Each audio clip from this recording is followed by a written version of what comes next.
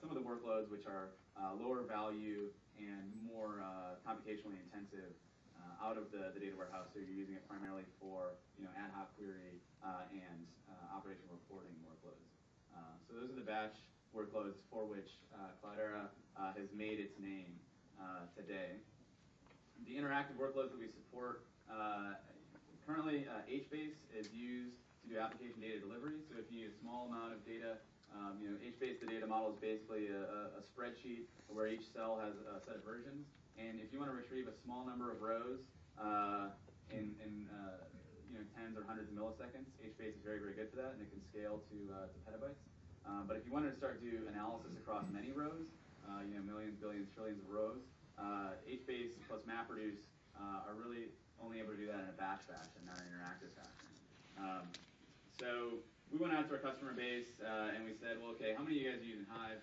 About 2/3 of our customer base uses Hive, and a little over half uses HBase to try and get real-time interactive analytics. But the reality is HBase is good for real-time application data serving, but not for real-time analytics. You need something more for that. We also saw that over half of our customers are loading data into their Hadoop clusters every 90 minutes or less. So sometimes people talk about Hadoop and they say, oh, it's like tape, it's an archival system.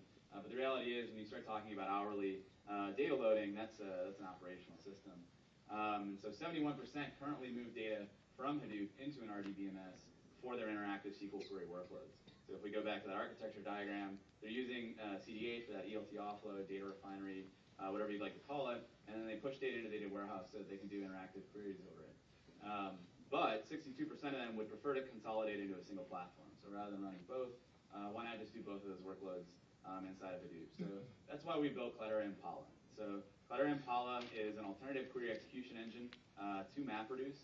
It's built from the ground up to be as fast as possible for executing general purpose SQL queries, whether they're analytical or transactional.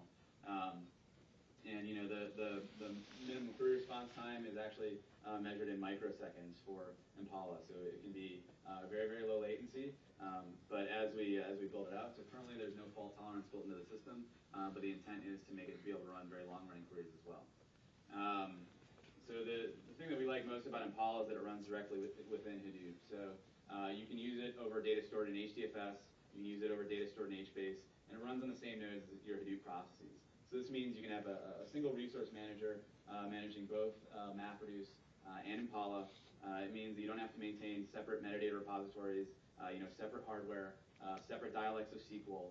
So a lot of the databases integrations that we've seen in our customer base are unsatisfying for a lot of these reasons. So we think that this is a lot better way to get interactive SQL query response over structured data that's produced within your Hadoop cluster. Cloudera Impala is very high performance, so it's written from the ground up in C++ instead of Java. It uses LLVM for runtime code generation for maximum CPU efficiency.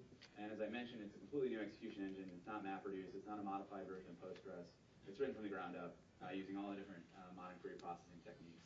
And one of my favorite parts about Impala is that we launched it with validated beta partners. So if you were at Hadoop World, you may have had a chance to play with the demo of MicroStrategy running directly against Impala. So you can actually do interactive BI over your data store in Hadoop using Impala. It's got an ODBC driver today. The JDBC driver will be ready in time for the general availability. And so we can work with these additional BI tools like ClickView, Tableau, Pentaho, Armister, and Capgemini as a services partner who's got experience setting up Impala and getting it running nicely. So the new Cloudera workloads that you can imagine using with Hadoop today are these operational reporting and ad hoc query workloads that you traditionally associate with business intelligence and analytics. So in a deployment, you can imagine using Impala. So one way to use Impala would be to, you're using CDH as your ELT offload engine, and so then rather than publishing the data into the structured data into the data warehouse, you just leave it in CDH, and those arrows that say business intelligence and analytics, you do those against CDH instead of the data warehouse. So there still is a subset of the data for which the data warehouse is very useful. We don't have UDFs implemented in Impala yet. We don't have analytical functions. There's a variety of things that it's a relatively young project in that regard. So we're not advocating that the data warehouse doesn't exist. And in fact, what we actually see in practice is that because it's so cheap to store data in CDH, that the amount of overall data that's collected within the organization grows. and the data warehouse actually ends up growing. So while you're taking some workloads off of the data warehouse, the overall amount of data managed by the infrastructure grows. So for the example at Facebook, when we moved, we had a 10 terabyte Oracle data warehouse, but when we put Hadoop between our application data stores and our data warehouse, we ended up with a 10 petabyte Hadoop infrastructure and a 40 terabyte data warehouse. So the overall data that we manage as an organization went up quite a bit. So that's how we see these infrastructures evolving in our customer base. And the other nice thing about Impala is that it's even useful at one node. So one of the problems we've had at Cloudera for a long time is that Hadoop is very difficult to get started with because there's really a fixed cost to MapReduce jobs, and it's only really useful if you have a terabyte or more of data. But there's been some very nice external blog posts that, not motivated by Cloudera anyway, just people trying out the open source product, where they've been able to get better query response than things like MySQL or Postgres on a single node with Impala. So it's a really great way to just, if you need a little departmental data mart, or if you want to spin up and do some analytics, I actually use it when I'm working on things like Kaggle competitions. Because to me, it's with Cloudera Manager, it's the easiest scalable open source data warehouse to get working with today. So I only have like 2 minutes, so I wanted to spend a little more time talking about what I saw in the future, and I asked you guys to think about that as well. So the biggest additional workload that we wanted to bring into Cloudera clusters, you can think about Cloudera as essentially converging ETL, data warehousing, and archival storage into a single infrastructure. And it's got a general purpose resource manager, so we can put a variety of additional workloads on top of that. So if you think of MapReduce as kind of the core of our ETL processing engine, and Impala as the core of sort of the data warehouse workloads, then additional workloads that we imagine wanting to be able to bring into Cloudera clusters include things like search, MPI processing, stream data processing, graph computations, linear algebra, optimization problems, and simulation. So things that you might do with a separate HPC compute grid today, ultimately it'd be nice if you could do that inside of a Hadoop cluster as well. So these are things that we're thinking about now that we have this general purpose resource manager. They're the problems that we can address, but we haven't necessarily ordered and begun attacking all of them yet. So it's useful for me to get the feedback from you folks on which one of those kinds of workloads would be most interesting to you. I'm also very interested in the last mile. So Cloudera is an infrastructure technology. We're not really all the way out to the end user. We really rely on our partners to deliver that last mile, and that's the plan for the foreseeable future. We think that there's huge businesses that are going to be built around Hadoop, and I'd love to hear from you guys, what sort of, for example, scrubbed and managed data sets are you bringing into your clusters to do analysis with that are available to all in the public? What languages are you using? Things like Julia are attempting to, and languages like Python are improving rapidly for data analysis. The libraries used within those languages, so things like pandas and Python are very useful. And then an IDE for data scientists is very interesting to me, to be able to incorporate all aspects of the data science workflow: data preparation, exploration, model fitting, validation, deployment. So RStudio, for example, has done some very interesting things here. And I'm very curious if we can one day get a data scientist behind a single cockpit rather than having to go through a variety of tools. And then I won't talk too much about how I actually, so these are changes in how I do data science on a day-to-day basis.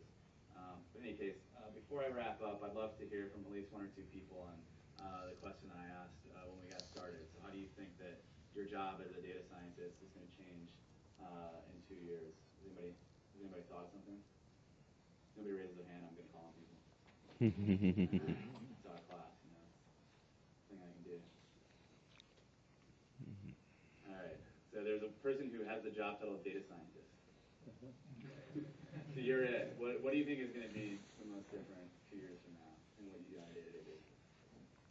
So we're just beginning our rollout for both storage, infrastructure for processing, for putting in analytics, or dashboarding. Excellent. Yeah. So we're just beginning all these processes of both instrumenting, storing the data, analyzing it, putting it out to the organization. So it's going to using it will be the biggest change. Exactly. So it's just going to find its way into more and more aspects of the organization. Is there one tool you can think of that you've read about, you're like, that thing seems really awesome, but I haven't yet tried it out yet, and it might actually be something that could make a significant change in how we do things? I think is Cloudera the answer you're looking for? So right now, I'm really interested in new things. Yeah. So I was Non-cloudera. glad you mentioned RStudio. Yeah. Right now that's the primary thing we're using for exploratory analysis and for writing some of the models that we have for the algorithms we have for recommendation for search. Yeah. So I haven't tried using any of the infrastructure that interfaces Hadoop with R, Right. but that's potentially really interesting. Fair enough. Integration with Hadoop. All right. So now somebody in a suit. Okay, close enough. I'm not even a data scientist, but I was just thinking about your question is the idea of the issues of security and compliance. I think in terms of if you're storing data that might have privacy issues or security in terms of being accessible outside of the enterprise, and as well as the compliance issues. So. Yeah, I'd love to hear more about the specifics. I mean, we have, Kerberos-based authentication integrated throughout the stack, and pretty standard permission schemes for authorization. And we've been hard at work on a lot of sort of data governance products you might be interested in as well. So if you want to talk offline or find one of the cloudera folks. So we've been thinking through kind of the next level. We've done some on-disk and in-flight encryption as well. And so now a lot of what we're working on at CDH5 is per cell security for both Hive and HBase. So right now it's usually table-based security. So being able to go to per column and per cell security models is another area of improvement there. So love to get your requirements. There's time for one more. I think something in my space that we're going to see more of is thinking of data as data products. Because as data gets more shared in the financial industry between departments and there's more governance on it, it has to become something that is more concrete that we work with. And actually, it's funny because we thought in my group that we thought of that term, data product, and now I see that many years before it had already been coined, but it's sort of coming out that we have to work with data as a product. Yeah, and there's really interesting companies like Factual, for example, whose product is data. Right? They're literally just an API into cleansed and aggregated data set. And obviously in your space, companies like Bloomberg or Reuters or Market, we're just charged for data with interesting models. I think it's pretty interesting too as it starts to go into a streaming-based system like something like Inif. That's pretty cool. There's time for one more. Are we good? Is there one more question? All right. All right. Thanks for your Great. time. Great. Thank you, Jeff.